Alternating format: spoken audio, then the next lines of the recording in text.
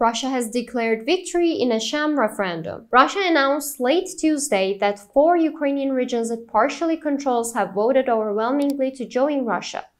These preordinated outcomes were dismissed by Ukraine and Western nations as illegal sham referendums, thin pretexts for the bold theft of 15% of Ukraine's territory.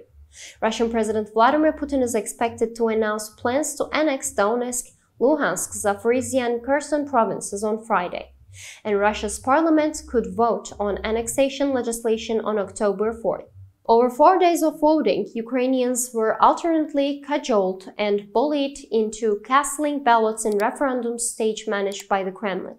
The Russian authorities and their proxies in Ukraine blended raw intimidation tactics, like armed men in ski masks, with Orwellian messaging and a few stabs at festivities, among them thinly attended concerts on central squares.